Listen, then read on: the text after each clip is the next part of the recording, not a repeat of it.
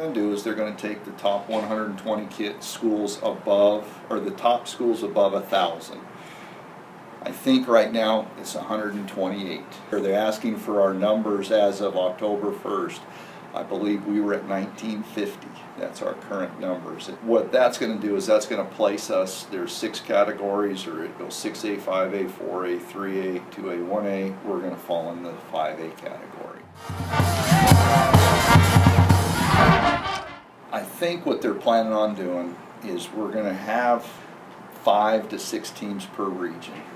And that'll be the same region for all sports. That's what's going to be nice. We're not going to be, we'll actually probably have a name again where you can actually say you are the so-and-so region champ.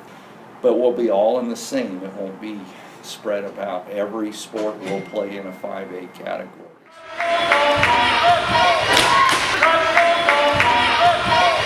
Realistically, looking at the criteria, we're going to probably just stay 5A just because of the the success that we had last year with some of our sports, and then as we're continuing to have some success, and rightfully.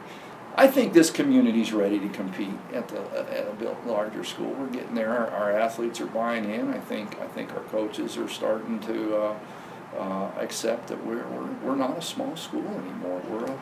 We're growing. I personally, I'm up for the challenge, and I know our coaches are in talking to them, and so we'll probably have a couple of bumps, but we'll compete.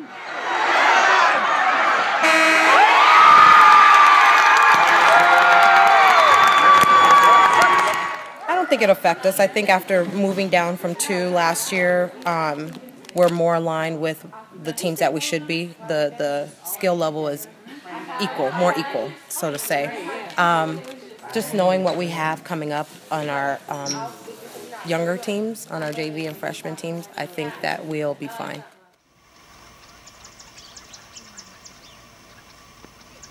I can't really speak for the other coaches. I haven't really talked to them about it, but 5A, I mean, I'm excited for that, really. And it's obviously going to be a step up, but I think that we have some kids coming into this program or coming through this program that are pretty good football players, and so it's going to allow them to really challenge their talents and challenge us as a program, and hopefully it's a successful year in which we take care of what we think we can take care of and then build off of that.